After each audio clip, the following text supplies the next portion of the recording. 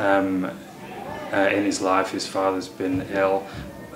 He's had some stick off young people, basically because of his enthusiasm and because he's into dancing, he's into singing. I was nominated by Dom, I think it was for how I've reacted to my dad's diagnosis of cancer, which happened last year, and he's still fighting it now. He will go for it, he'll get into it, he doesn't care what other people think, and he lets the troubles fly by him, really. It's like my closest friends that I can talk to about it, because then it's just that how we're so close, we can talk about anything. He still comes in here smiling, laughing. Yeah, he's got problems, but he doesn't let that affect him. You know, he just lives life to the full, really, I think.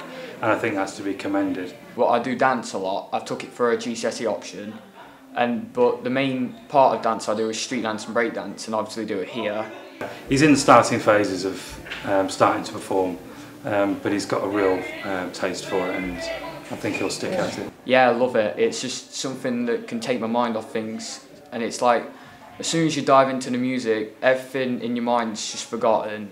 He will just go on, get on with his own stuff, not let anything like that affect him, where I think other people would. I sometimes have moments where I'll break down and like sit in my room in the corner and cry my eyes out until it's all gone.